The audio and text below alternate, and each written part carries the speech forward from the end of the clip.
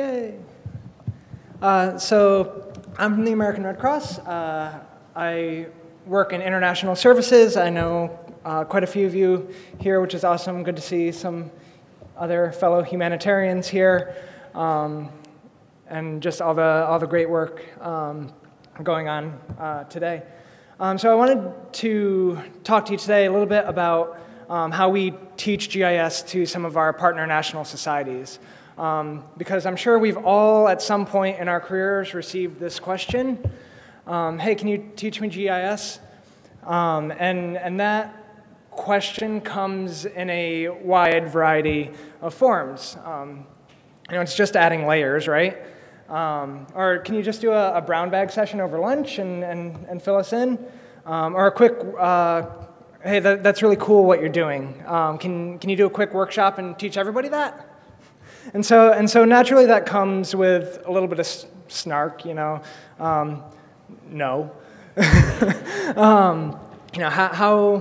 How can I take this knowledge that I've spent, years studying and working in and transferring that to someone else?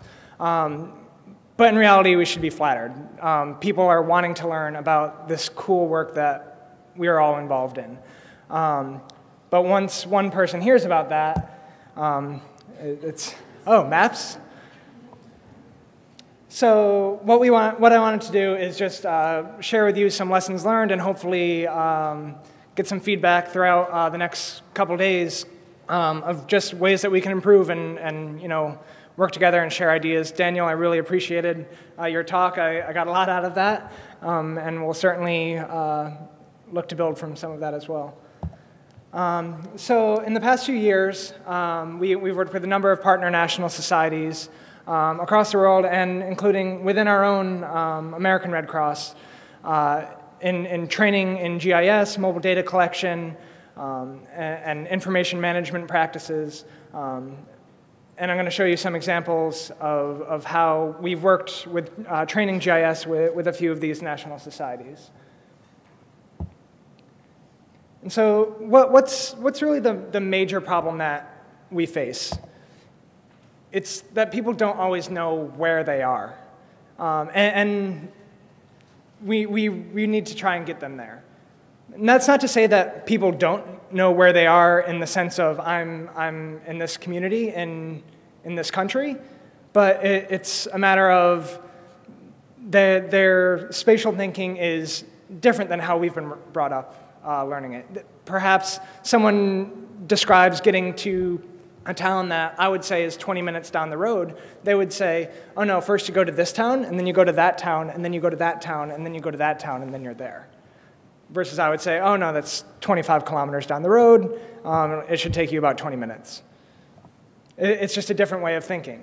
But how do we work to train people to think a little bit more spatially in how they interact with sort of the rest of the world, and where do they fit in? Spatial awareness is different everywhere. And my favorite way of doing that is, oops, you can't just do it by saying you're here, because people think differently. This is my favorite way of doing it. Has anyone read this book? There's a great episode of Reading Rainbow about it. I like to say it's my 6-year-old daughter's favorite book, but I think that's just what I tell myself.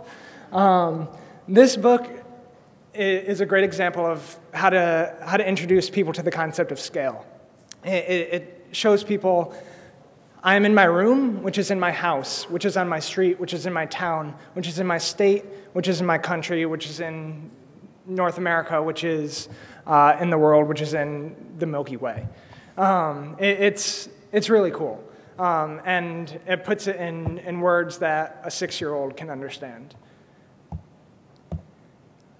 But some of the things that we learn along the way is to manage expectations. If you're working with a group of people who've never really interacted with making maps before, on coming into it, they say, from this week-long training, we want to be able to manage disasters in real time, getting real-time updates and all these great, wonderful, fancy things. But instead, let's say, how about we talk about the geoid, right? That gets people excited. But if you're excited about it, you can get other people excited about it. And when you're managing these expectations, you can at least get people who maybe aren't as technical recognizing what they can ask for. They don't have to know how to do it, but it's helpful getting them there and recognizing what they can ask for. Make it personal. Use meaningful places with local communities with which they can connect. A community that we worked with in Zimbabwe, we did this exercise of having them draw their local points of interest on a map, just a base map from OSM. And at the end of that week, some of them had said they'd never seen their community on a map before. That's very eye-opening. We pull out our phone, and we've got Google Maps, we've got Apple Maps. We at the American Red Cross use OpenStreetMap as a way to help people build that sense of place within their community. Make it relevant.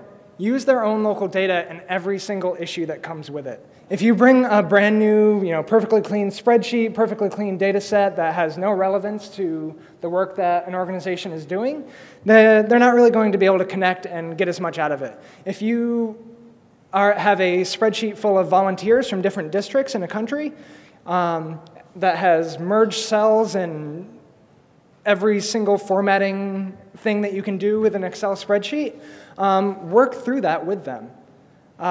Show them how to troubleshoot working with messy data, because it's something that we all do and we've all learned to do. And they'll be better off for it. Because once they can troubleshoot, they've recognized that they can start doing more things on their own. And you can also make it relevant by understanding the needs that they have. Oh, that's not the next slide. Recognizing the needs that they have. So don't teach them to do a zonal statistics operation if that's not what they need. Maybe they just need to know a spatial join, because that'll help them get their spreadsheet data into their spatial data. Make it tough.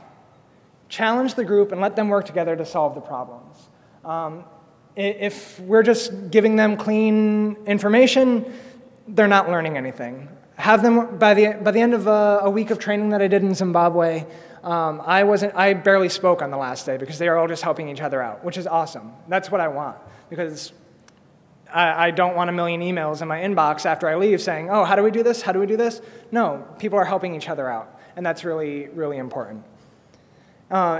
And building off of that, we just had two great presentations on using Mapbox and using Carto, two very useful services that have made it very simple for people to put their data in and make a map. We need to do, when we're working with people who haven't necessarily been making maps before, doing it in a responsible manner so that they understand the maps that they're making and what stories those maps can tell is very important.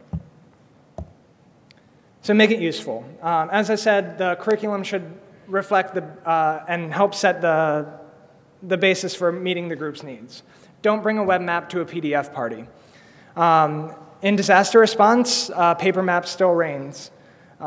It's wonderful if you can have a flashy web map that you can click on and do lots of great things, but when the power goes out, what are you going to do?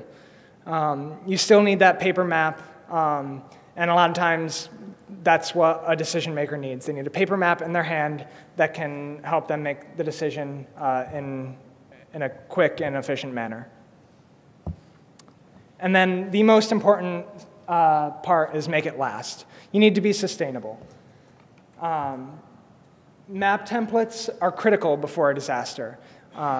Getting things set up so that the local community can really own what they're working with and feel proud of the products that they've made. And so one of the things that I wanted to share, cartographically, probably not the most beautiful maps, right? But these are maps made from templates, made by local community members, using their local data, using their input, and using data that they actually collected. And that's the most important part. The map from Nepal was from a template that we helped make for the Nepal Red Cross before the earthquake, and they ended up using it during the earthquake to help make decisions. And that's important. And so we'll get there cartographically with some of these groups, but in the meantime, their needs are met with a basic map. They can put their lines, their pipeline, their latrines that they've built, their cook stoves, their volunteer locations, and their needs are met. And so all of this is sort of brought together by fostering good data literacy, which is understanding and not being afraid of data, data readiness, making sure these organizations have the tools to use that data, and responsible data management, showing that people know how to actually use that data responsibly. So I know my time is up. Thank you. I'm happy to talk to people the rest of the week. Thanks.